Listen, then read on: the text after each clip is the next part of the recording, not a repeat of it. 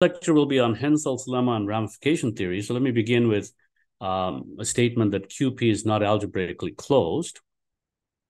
Recall that in the real number field case, the real numbers are not algebraically closed because the polynomial equation x squared plus 1 equals 0 has no solution in the real number field.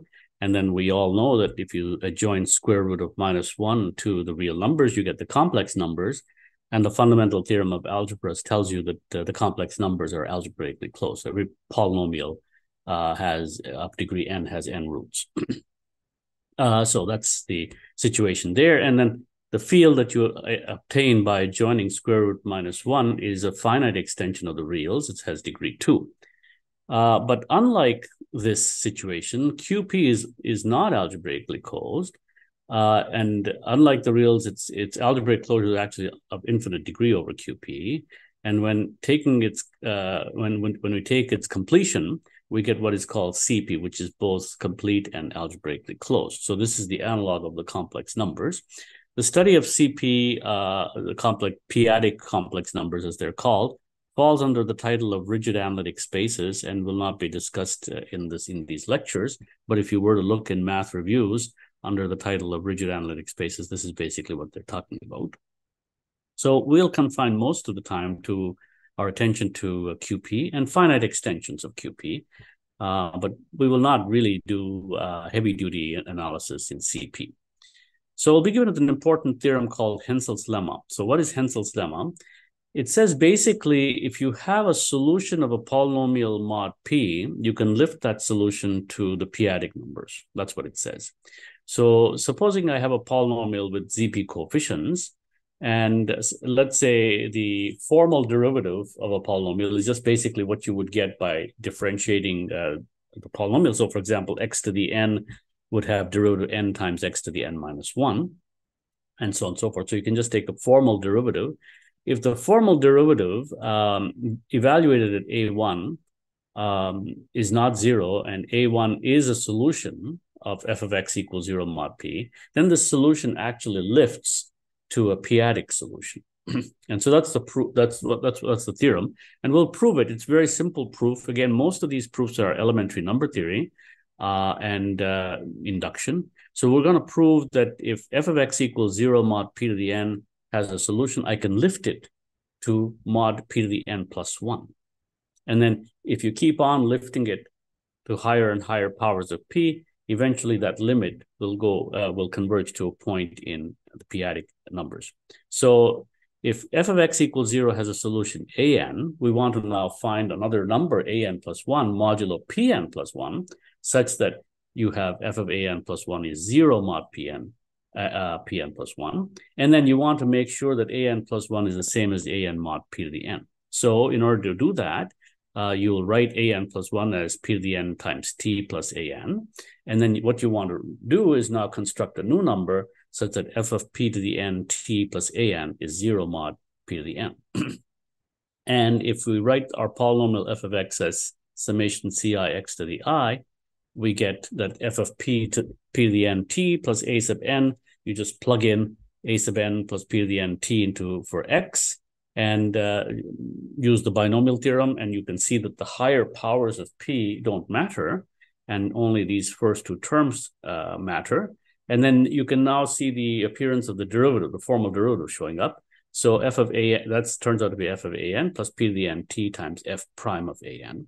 Now, because my hypothesis is that f prime of an is not 0, so by inductively, I'm making sure that f of a1 is f prime of a1 is not 0, and I've been constructing a2, a3, etc., so that they're always congruent to the previous level. So f prime of an is not 0, and therefore you can actually solve for t. To lift the solution mod p to the n plus 1, we need to solve for t. And so we can look at this thing and say that you can solve for t simply because f prime of an is not 0. This should have been f prime of an is not 0. Sorry, there's a small typo. So f of an is 0 mod p to the n, but f prime of an is not 0. So this is okay. You can actually solve for t. And so we have a sequence of numbers, an, congruent to a sequence of numbers, an, such that an plus 1 is congruent to an mod p to the n. And so this actually converges to a limit in the p-adic number field. So that's basically the proof of this theorem. It's a very beautiful theorem. And we can see that somehow all these congruences mod p to the n, higher and higher powers of p to the n, are converging to a particular limit mod in QP. So from congruences to QP, that's basically how we're going, ordinary congruences. The main thrust of Hensel's lemma is that solving equations in ZP is equal to solving equations mod p to the n for all positive integers n. And we have these natural projections, z mod p to the n plus 1z, reducing mod p to the n. So if I have a residue class mod p to the n plus 1, I can always reduce it mod p to the n. So that's all this little map is telling us. And we can view ZP as the inverse limit of the system. So take your pick, whatever you would like to see this. Essentially solving equations over the p-adic integers is tantamount to solving equations mod p to the n for every power of p, every nth power. So the construction above the root, you notice that has this inductive feature, an plus 1 is equal to an minus f of an over f prime of an, formally. I mean, you can talk about the inverse. And this lemma bears a striking resemblance to what's called Newton's method of finding roots, often taught in a calculus course. So let me just kind of quickly review that for the benefit of the student. So Newton's method, if you have a function f of x, it's a differentiable function, you want to find a solution to f of x equals 0. Newton says, make a guess, and take that guess and iterate a certain procedure, and then you will see that iterative procedure converges to a 0. So this is Newton's idea. It's a very interesting idea. So let me try to illustrate it visually. We begin by making a guess and then iterate as follows. If f of x has a root a alpha, we'll choose a point a sub n at random. So here's my function, and I'm trying to find the root alpha, but I don't know where alpha is. And so I just make a guess, pick a number an, and just make a guess. And so as you can see from here at an, the function has a certain value, f of an, but the root is over here, but my guess is over here. So how do you go from the guess to the root? So Newton says the way to do that is by noticing that the line through the point an, fn having slope f prime of an intersects the x-axis at an plus 1. And so that gives us a better approximation. So taking any particular point randomly, looking at the graph, and then drawing the tangent line intersects the x-axis at a point an plus 1. And Newton says, take that one. You started off with this guess. Now this is a better guess. So it's, as you can see, it's closer. So doing that allows you to write down what an plus 1 is in terms of an. And this is Newton's method of iteratively showing, I mean, you can do this as a calculus exercise. The ans then actually do converge to the root. It's a beautiful idea. And our construction with Hensel's lemma is really a p-adic version of Newton's theorem. Okay. Sir? So, yes? Sir, can you explain that ZP is the projective limit part again? Yeah, ZP is the projective limit, says nothing. It's basically says that in order to solve equations in ZP, you're solving equations mod p to the n for all powers of p. That's enough for now. Okay. So now let's solve x squared equals 1 in the real number field. This is easy. We all know how to solve this. X equals 1 and x equals minus 1. And we can use Hensel's lemma now. Because we have these solutions, we can use Hensel's lemma to lift this solution mod p to mod p squared, mod p cubed, and higher powers. Now, the only problem is in using Hensel's lemma, remember, the problem was the derivative evaluated at the root has to be non-zero.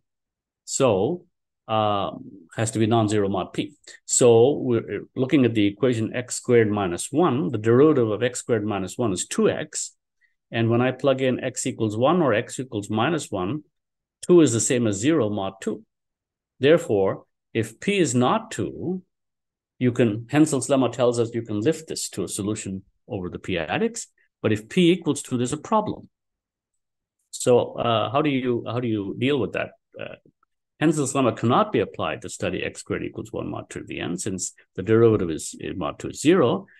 But the congruence x squared equals 1 mod 2 has 4 solutions. If you elementary number theory, I'll leave it to you to do this. If n is bigger than 2, it has 4 solutions.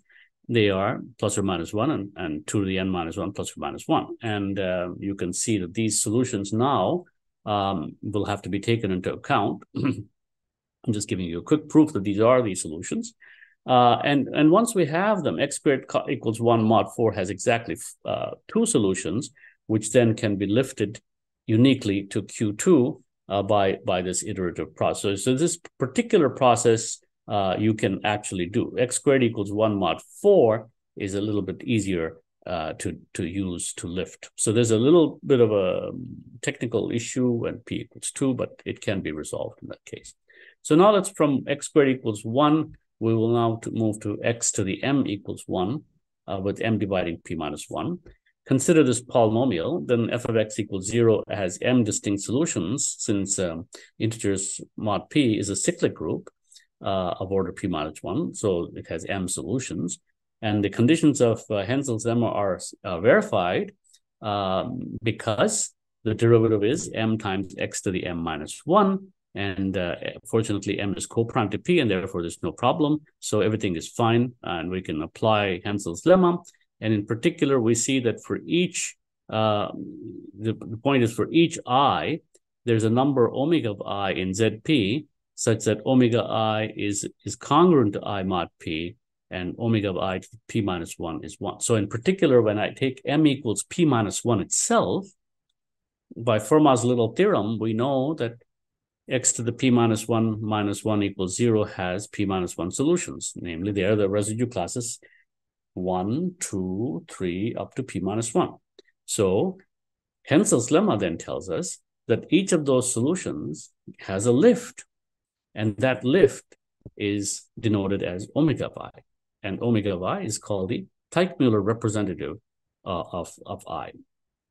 So you now have a map taking x to omega of x, and it turns out to be a multiplicative character called the Teichmuller character.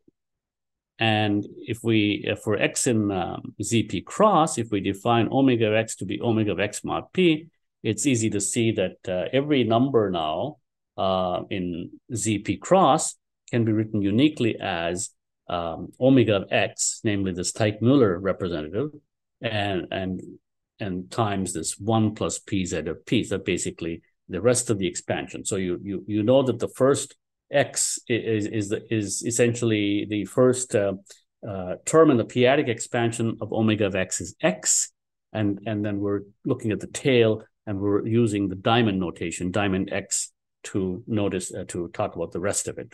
And in the case of p equals 2, you have to do this fudging with 4. So let's not worry about that too much. But now you can see that omega of x is a p-adic limit of x to the p to the n. Because if you have a congruent to b mod p, we have a to the p to the n congruent to b to the p to the n mod p to the n plus 1, easily verified by induction, so that omega of x equals omega of x to the p to the n is equal to, by the notation that I had described, omega of x in this notation here, I have given x equals omega of x times diamond of x. So using that, you end up getting this particular formula. And the denominator goes to 1 as n goes to infinity, because diamond x, notice, is 1 plus p times a p-adic integer. And so when I take higher and higher powers, it goes to 1. Okay, I'm going to kind of skip through this very quickly. For p equals 2, there's a small fudging that you have to do. to deal with the Teichmüller, which was established in the previous slide. So the unique thing is actually congruent to 1 mod 4 you have to take. Now, so we have this p-adic expansion for each omega of A, and we must have that when you take the p minus 1th power, you can, so omega of A starts out with A, and then you have the higher things. And I'd like to now determine what is this A1. So what is this A1? So in order to do that, I know that omega A is a p minus 1 through the unity in the p-adic number field. We know that. So we have this equation.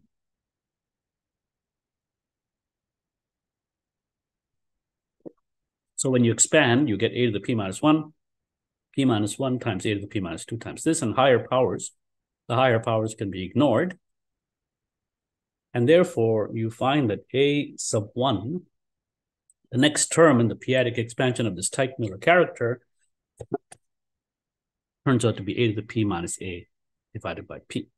Now, a to the p is congruent to a by Fermat's little theorem. So a1 is often called the Fermat quotient. So the Fermat quotient, a to the p minus 1 over p, occurs in the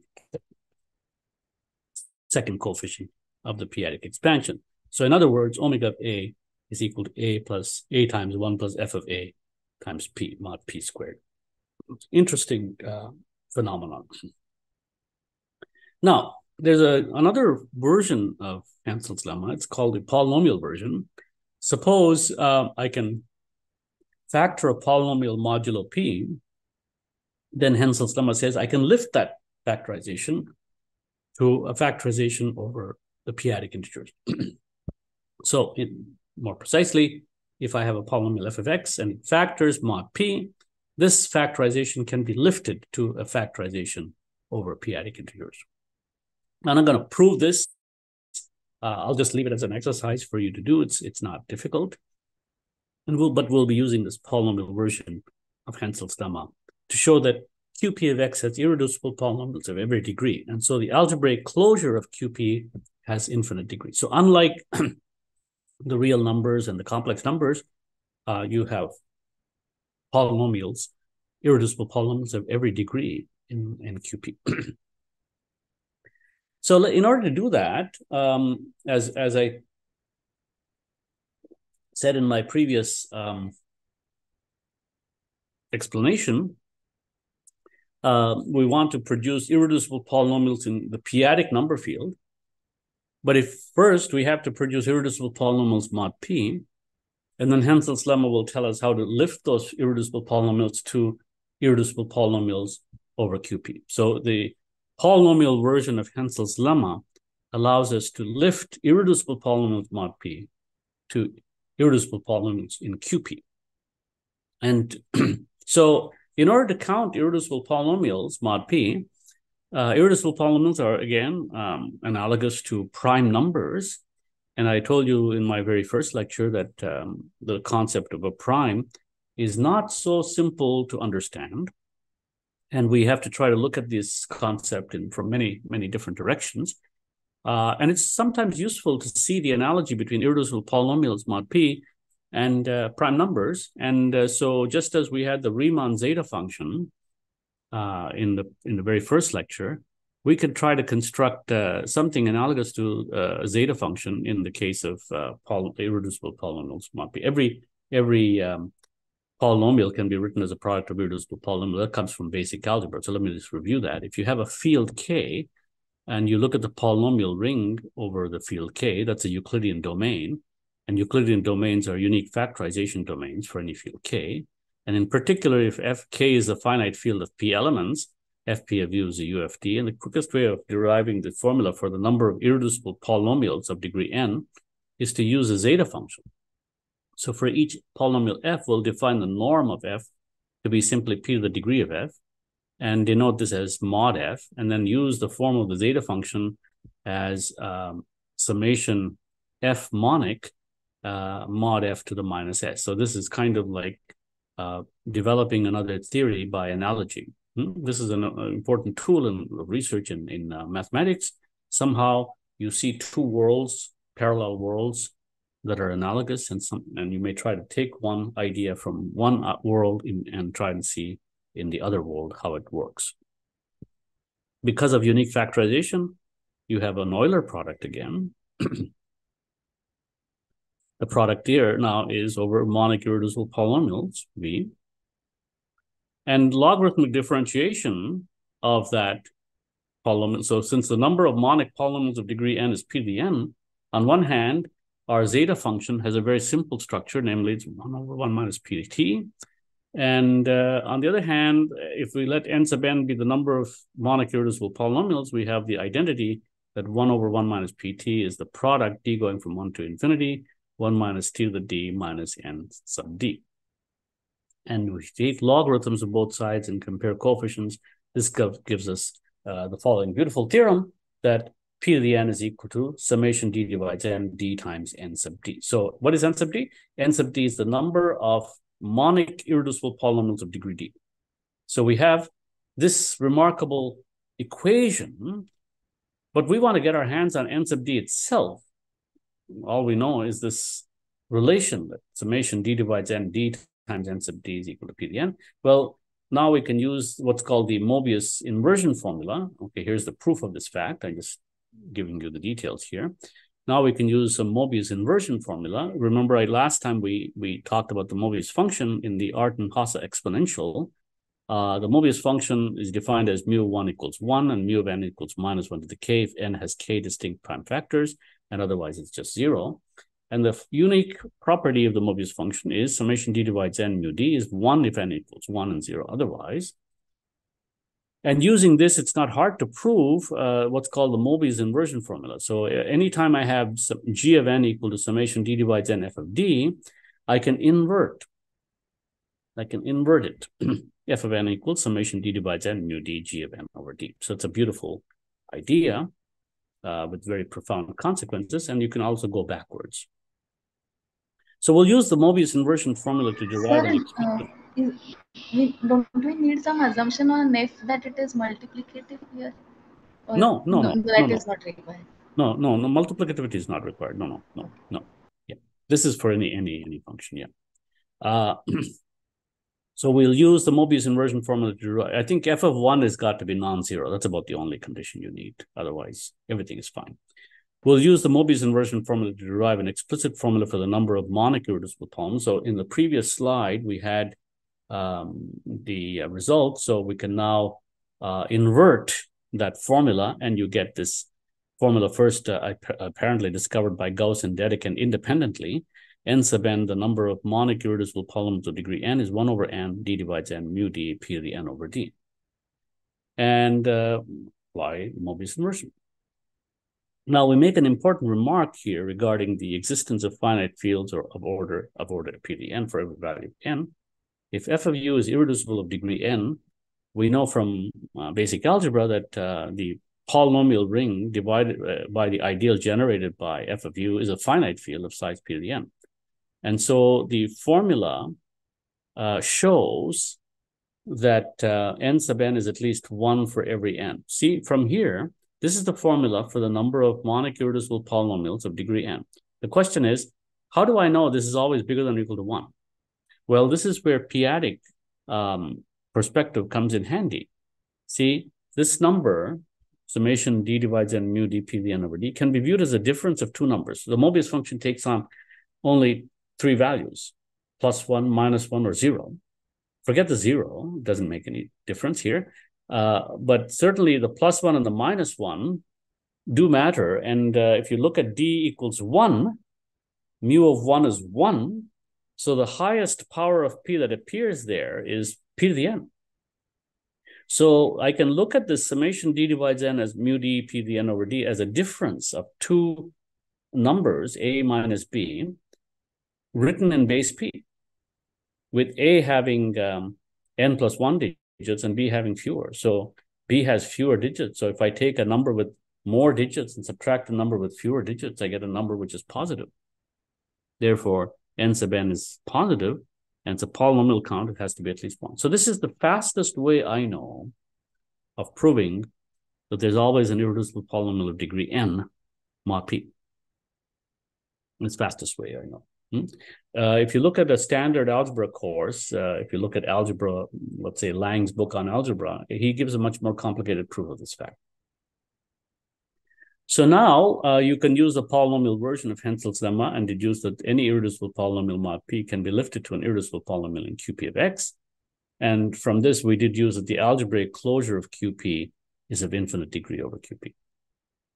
Now we'll give a brief description of how to extend p-adic norms to finite extensions of QP. So don't worry too much about the technical details. If you don't know algebraic number theory, that's fine. But if you do know algebraic number theory, you'll be able to quickly understand what's going on here. It's not essential for what I'm going to do rest of the course, but it might be a good idea to fill in these details. So if I have an algebraic number field and P is a prime ideal, it's clear how we can define the field of p-adic integers, again, using the same norm business, clear because you have unique factorization into prime ideals.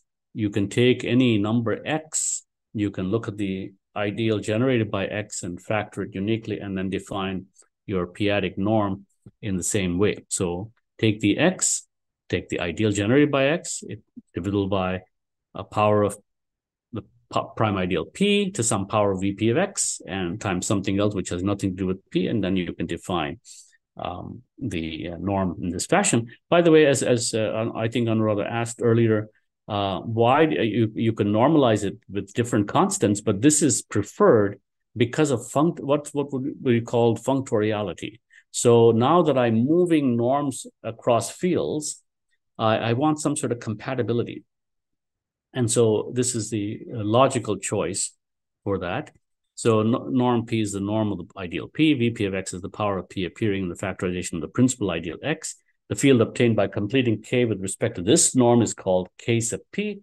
And there are other ways to metrize this field. But for the time being, this is a functorially neat way of doing it. And so if pi is an element of P, but not of P squared, we'll define the norm of pi to be P to the minus 1 over E, where P is a rational prime below P, and P is equal to pi to the E times U, where U has nothing to do with P. Then we obtain an equivalent metric to the earlier thing. So this is how, at least if you don't know algebraic number theory, rest assured that there's a consistent way of extending the p-adic norm from QP to extensions of QP. And in the case of this generalized situation, you can have, again, the ring of p-adic integers, where P now is a prime ideal. And if P is a rational prime below this prime ideal script P, we can view KP as an extension of QP.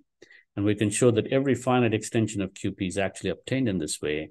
And for such extensions, the residue field is a finite field. And then again, functoriality forces us to define the p-adic norm using this norm. So this way we can take it's the way I defined it in the earlier thing allows us to say we have this interesting theorem.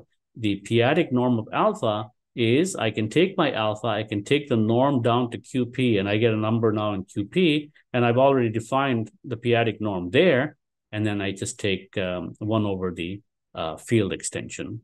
And this is the consistent way of defining it so that everything is compatible. And this turns out to be a p-adic norm. So this is perfectly fine. And then in this context, there's a concept of ramification. So let me just make a few remarks about ramification. First, it's a field of degree n, so you can look at the field capital K as a vector space over QP of dimension n, and so it's isomorphic to QP to the n. It's evident that K is complete with respect to the extended norm, and every time you have an automorphism, it's also consistent with the automorphisms as well. And if we define for X in K, X non-zero, that the VP of X as before, the map turns out to be a homomorphism into the additive group of rational numbers, and the image turns out to be of the form 1 over E times Z. So this E is a divisor of the extension of the degree, and this E is called the ramification index of K over QP. And we see that usually E equals 1. And in that case, we say it's unramified, but it's ramified if E is bigger than 1, and it's totally ramified if E equals n. So it will always be a divisor of n. So it'll be a finite number between 1 and n.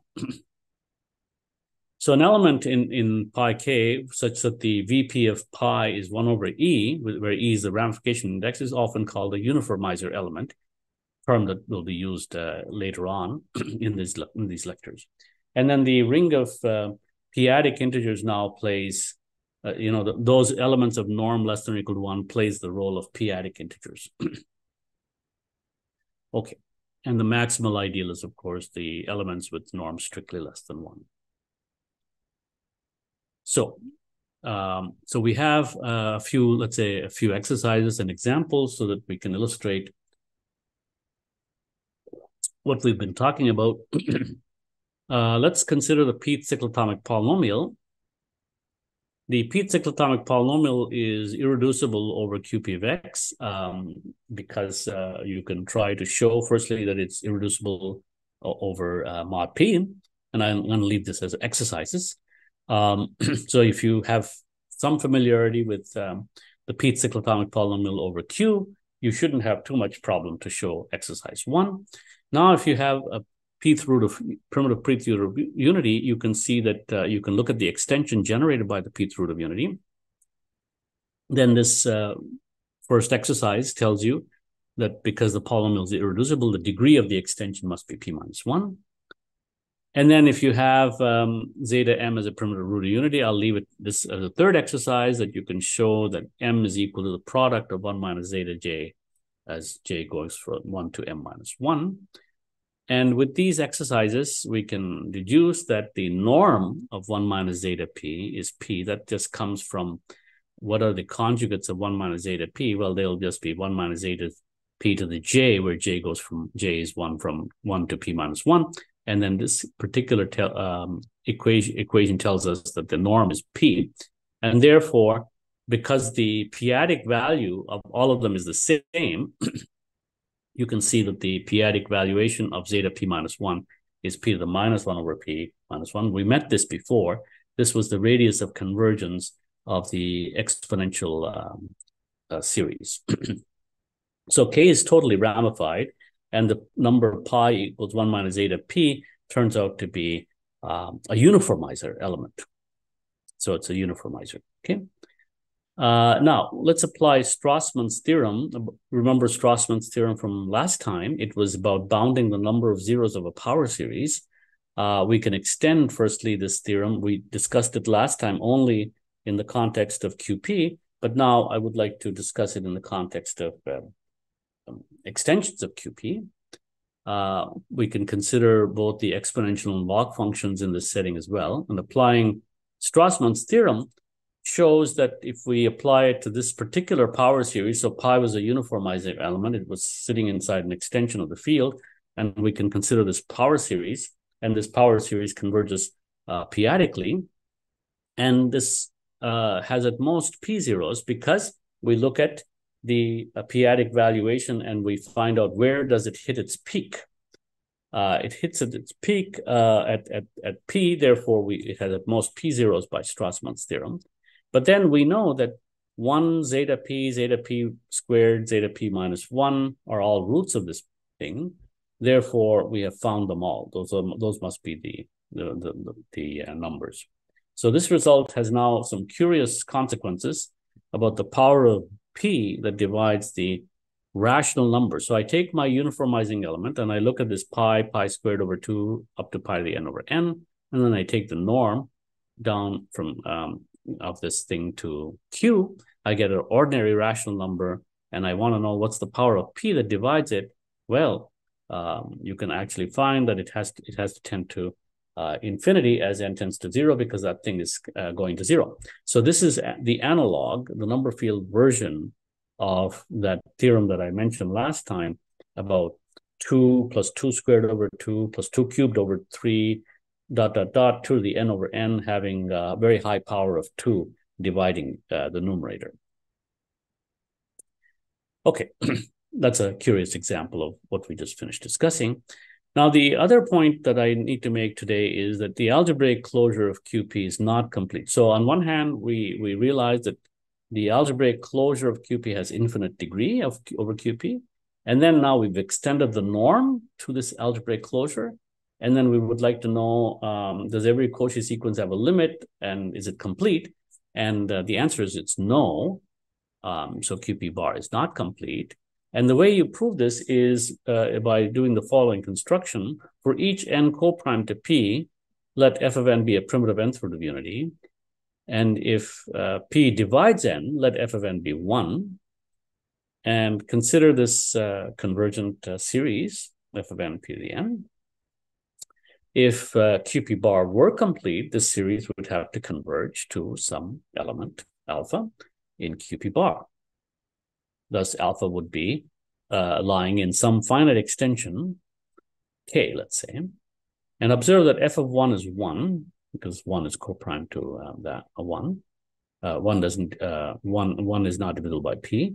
Suppose we've shown that f of n is in K for all n less than m. We'll show by induction that f of m is also in K. If m is divisible by P, there's nothing to prove, because if it's divisible by P, the value of f is 1. So we may suppose that P is coprime to m. But by the induction hypothesis, the number alpha minus the partial sum lies in K. And therefore, beta, which is the tail now, it's kind of like the f of m plus P, f of m plus 1 dot, dot, dot. This thing is now, so observe this formula for beta. And now we go to this field and let P be a maximal ideal in that thing. And beta then turns out to be, as a p-adic number, beta is congruent to f of m. See, that's from the previous slide. Beta is congruent to f of m modulo P, modulo this ideal P. Now, on the other hand, the equation x to the m equals 1 has a solution mod P, because f of m is a primitive mth root of unity. And by Hensel's lemma, we can lift this solution to K. Since P is coprime to m, all the mth roots of unity are distinct. That was exercise 3 in the previous slide. And it follows that f of m also lies in K. So this proves that all these coefficients lie in K. So all the roots of unity of order prime to P lie in K. And since the roots of unity of order prime to P are all distinct, we get infinitely many residue classes mod P, which is a contradiction since K over QP is a finite extension. So this is basically the proof that QP bar is not complete. So we complete QP bar and call it C sub P with respect to this thing. And now for alpha in QP bar, we will then define the p-adic norm to be, take the norm down to QP and fudge it with this power. This is checked that it's well defined. And it turns out that CP is algebraically closed with respect, and QP bar is now dense. So you keep on taking the algebraic closure of CP, and now it turns out that CP is finally complete.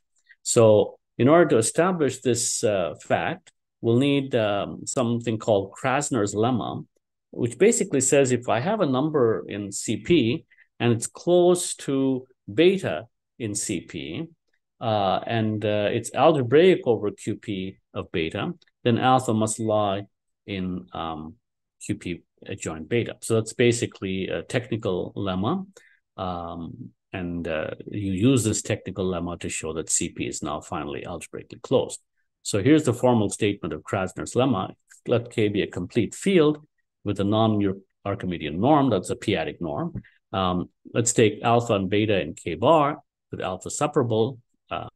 Then suppose all the conjugates of beta are not of alpha are alpha I, then and suppose that beta minus alpha, the p-adic distance, is strictly less than the distance between alpha and its conjugates, then it turns out that the field generated by alpha must sit inside the field generated by beta. So let's just park this lemma. It's a technical lemma, and we're just going to use it to show that CP is now algebraically closed.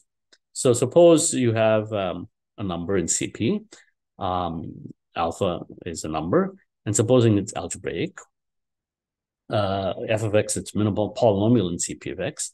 Since QP bar is dense in CP by our previous slide, we may choose a monic polynomial g of x whose coefficients are sufficiently close to those of f of x. So since QP bar is dense, I have a polynomial, the minimal polynomial of alpha, and I'm trying to find a polynomial with ordinary coefficient, p-adic integer coefficients. So I can choose a polynomial g of x whose coefficients are sufficiently close to those of f of x, and then g of alpha, which is g of alpha minus f of alpha, because f of alpha, remember, is 0, is very small in terms of the p-adic norm. And writing beta equal to beta 1 with beta 1 sufficiently close to alpha, you can write g of x as a product of x minus beta j's, and then you see that beta is very close to alpha p-adically. It's less than these quantities, and it just fits nicely into Krasner's lemma. And so immediately you deduce that the field generated by alpha must be contained in the field generated by beta, and that allows us to say that alpha is in CP. So basically, what are we saying here? We're saying that CP is algebraically closed. Okay, now let's look at the exponential function. Many of our previous discussions about convergence of series and power series extends to CP as well. So all I'm doing in this lecture is trying to extend some of the discussion that we did last time, the p-adic exponential function we discussed last time as summation x to the n over n factorial, but we discussed it only over the p-adic numbers. Now I'd like to discuss it over this field of C sub p. So this converges, we already agreed, in this small circle. And the p-adic logarithm is defined in the usual power series. And this also converges in the domain mod x less than 1. And these two functions are inverses of each other in the smaller domain, because they only make, this is a smaller domain than this. Therefore, you have to be a little careful. And the proof is not difficult, but a bit long, and I'm not going to put it down here. Interested readers can consult my book or Gouvet's book on p-adic numbers. So let's just know that these functions are inverses of each other, and they make sense also for C sub p. Now, Iwasawa was the first, at least in print, to extend the logarithm to all non-zero p-adic complex numbers. So his theorem is there's a unique extension of the p-adic logarithm such that log of xy equals log x plus log y, and log of p is 0. Now, it's interesting that the first hints of a p-adic logarithm probably appear in Kummer's work, and then later they appear in Ankeny, Artin, and Chawla's works. And then neither of those, especially the Ankeny, Artin, Chawla paper, was not well developed. The p-adic logarithm makes an appearance there, but it was Iwasawa who realized how important it was and began proving this theorem. So we'll show that every element x can be first written as p to the r times the root of unity times u. U is in CP and satisfies this inequality. So these are basically, so you first come up with the factorization theorem for every x in CP, some power of p, some root of unity, and some number u, which is very close to 1. And if you have that, then you can see that because it's lying in the disk less than 1, the log of that thing can be defined. So we can extend the norm of QP bar in the usual way. QP bar is dense in CP, and therefore we can begin by taking, if R is equal to the power of P that divides X, then let P to the R denote any root of X to the B minus P to the A equals 0. So every root of this equation is some power of P. This R need not be, it could be it's a rational number, right? So, and we can take this x1, it's going to have norm 1, and we can find y1 in QP such that y1 is very close to x1. Then by the Hensel's lemma construction, we look at this y1, and omega y1 is the lift of y1, and we will set u to be y1 over omega y1, and therefore any element can be written as this p to the r w times a unit. This is unique up to p power roots of unity, And then having this unique factorization representation for elements of CP cross, we can now define the logarithm by setting log of x to be simply summation n equals 1 to infinity minus 1 to the n plus 1 over n u minus 1 to the n. So this is basically how we define the logarithm on all of CP. Now, of course, there are things to check, but I'm not going to do that. This gives you just a construction on how to look at the logarithm in this p-adic CP. And it turns out it's well-defined. Okay, so what can we do with this p-adic logarithm? We can apply it to study Fermat quotients. With this extended logarithm, we observe some interesting connection to Fermat quotients, and I'm going to use capital log to talk about the Iwasawa logarithm, and then omit the p if it's clear that the prime is meant. And sometimes we write little log also. No confusion will be caused by such a sloppiness. So notice that p squared divides log a if and only if the Fermat quotient satisfies f of a equals 0 mod p. That goes back to our earlier calculation. And so if you look at our earlier calculation, log of a, and because the log function satisfies log x y equals log x plus log y, you can now see that log a is equal to 1 over p minus 1 log a to the p minus 1. This number by Fermat's little theorem is equal to 1 plus p times f of a, the Fermat quotient. And then we use our log expansion and see that it's p f of a over p minus 1. So this is a nice understanding. What's the derivative of the p-adic logarithm? In the classical real analysis case, the derivative of log x is 1 over x. So in the p-adic logarithm case, it has nice properties in the usual logarithm. Firstly, it's locally analytic everywhere, in the sense that every what does locally analytic mean? Every time you have a point, there's a small neighborhood in which you can give a convergent power series expansion in that neighborhood. That's what local analyticity means. And in that little neighborhood, you can differentiate term by term. So we find that because it's locally analytic, it turns out that d log x actually equals 1 over x. And I'll leave that for you to check.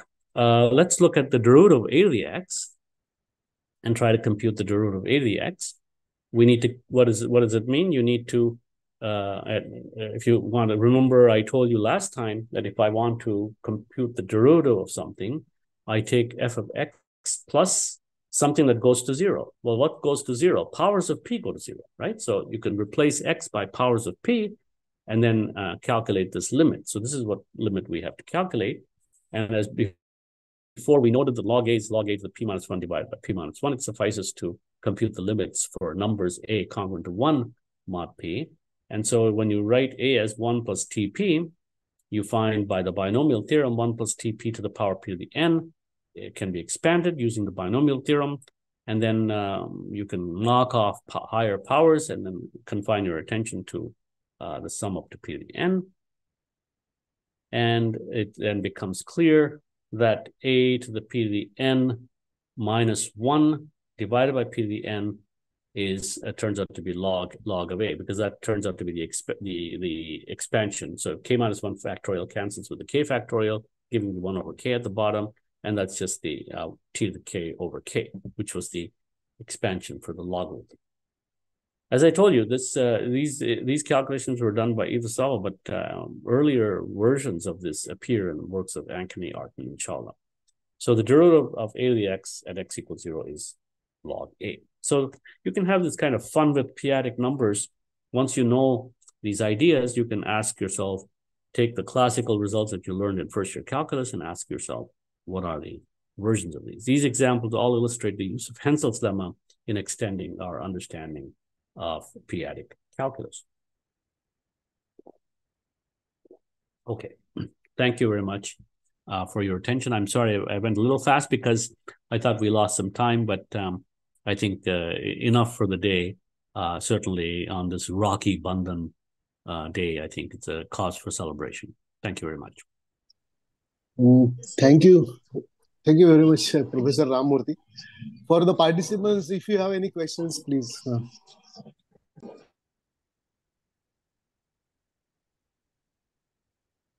in yesterday's lemma where you exchanged, we had uniform sort of uniform continuity in AMN, and then Yeah. we exchanged those limits. Can Yeah. that be thought of as some analog of Fubini's theorem, or Yeah. I have not Yeah. understood No, you're absolutely right. Absolutely right. You're is absolutely there. right. Yeah, Fubini's theorem is, of course, often stated in terms of integrals, but double series is often a special case with a discrete measure. So certainly, when you're trying to interchange double series, usually if they're non-negative coefficients, you can do that. Yeah, you're absolutely right. Okay, thank Yes. you. Yeah. Hmm. Somebody else has a question. Yeah, there is one question from Deepa. Hello, Deepa.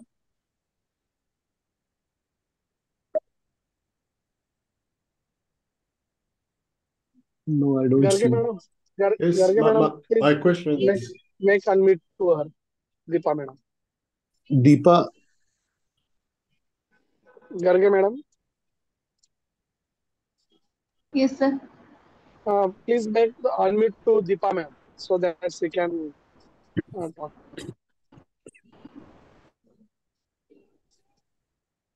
she can, Deepa can unmute herself. Yeah.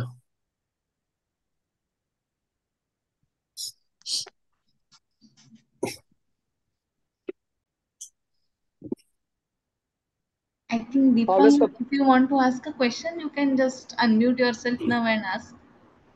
okay, so my question is, like on this last part, he talked about periodic logarithm, and like I got a little bit confused because we are if you're in the field of number theory and we are talking about periodic integers and periodic numbers, does it make sense to define periodic logarithm since they usually works for like when you have reals and then taking derivatives, and there is a place where I wrote like p squared divides log of like something. So I was, does it even make sense to define divisibility for log of a periodic number? Like, or like, does the log of a periodic number also an integer, or it's something rational or real number, something like that? Yeah. So the way we have been defining whether it's the exponential function or the p-adic logarithm is via power series. So remember in my earlier lecture, I talked about functions defined by power series, and we know functions defined by power series have a certain radius of convergence, and this applies in any kind of metrizable field. And so in the case of the particular logarithm function. So log of 1 minus log of 1 minus x is summation x to the n over n. And that's a series which converges in modulus of x less than 1. And so you begin the definition. That's a well-defined series in that particular domain. And then Iwasawa's brilliant idea was that this actually can be extended to the entire p-adic complex domain, simply because he came up with this unique factorization theorem that you can write any p-adic complex number as power of p times the root of unity times some number u, which is going to be sitting inside, it's going to be very close to 1, and it's going to be sitting inside this disk. So u is going to be very close to 1, means u minus 1 is strictly in less than 1 in absolute value. And then you would then say log, so you want to now define log of x, and log of x, remember we've made this constraint that log of p is going to be 0 anyway, and log of any root of unity is going to be 0. So log of x, intuitively speaking, would be then log of u, but u is very close to 1. Therefore, you would write u as 1 plus u minus 1. And now u minus 1 is very close to 1. So log of u is actually log of 1 plus u minus 1. And then now you can use the power series to define log. So basically, it's very much like the if you were at my lecture maybe yesterday talking about gamma function. Gamma function originally defined for real part as bigger than 0. Euler, and then you extend it to the complex exactly. Yeah. So you kind of move it to the place where it is well defined, and that's what Iwasawa was doing. So this is the kind of it is very counterintuitive. I think Shripad asked a couple of days ago, how do you visualize CP? And the answer is, well, I don't think anyone visualizes it. It's just an abstraction, but it's because we can't visualize it doesn't mean it doesn't exist there. And it's certainly very much an important realm to explore. So I hope this has answered your question. So we're moving into this world, which invisible world, very formally through power series. Okay. Yes, sir. Thank you very much. I think I have a little bit of. Okay, good. Excellent. Yeah. Mm-hmm. Yeah. So, any other questions from the participants? Sir, in the yesterday's lecture, you wrote below that Kummer congruences that notice what this theorem says using p-adic metric. What did you mean by that? Well, that'll become apparent maybe in the later lectures, but essentially what's going on is every time k and k prime are congruent mod phi p to the e, bk over k and bk prime over k prime are congruent mod p to the e. That's what was going on. So in other words, whenever k and k prime are very close, p-adically, bk over k and bk prime over k prime are close p-adically. So which signals that maybe this is some sort of continuous function. bk over k must be some sort of uniformly continuous function. And in fact, it is. That would be the extension of what's called the p-adic Riemann zeta function. I will mention that later, but that's basically what I was hinting at. Sir, is it bm over bn is congruent to bn over n mod p or p to the e, sir?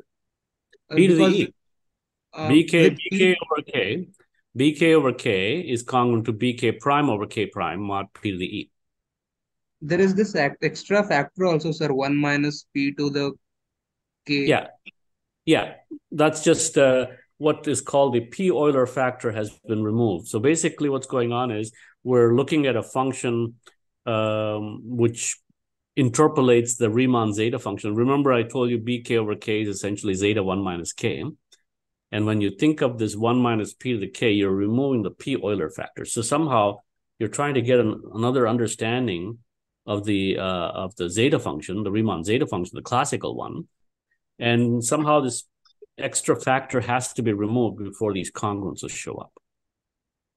So it's not quite the case that bk over k is congruent to bk prime over k prime. That's not true. You have to fudge it with that. Okay, and that fudging is going to be important in what's called the p-adic interpolation of the Riemann zeta function. Okay, fine. Thank you, sir. Yeah. Yeah. So I think I don't think now there are any questions from the participants. Yeah. Okay. Excellent. Anuradha, madam, you would like to make final comments? Yeah, I would like to thank sir for enlightening us further on this topic. I do hope after some more study, we will be able to ask more questions. So thank you very much. You're welcome. Yeah. And the link remains the same for the lectures for tomorrow and day after. Okay. Now this is fixed. Okay, great. Thanks a lot. Yeah, I hope it won't be hard to get in again tomorrow. Yeah, take it easy. Yeah, Thank you, sir. Thank you very much. Thank you, Paula, sir. Yeah. Bye. Yeah.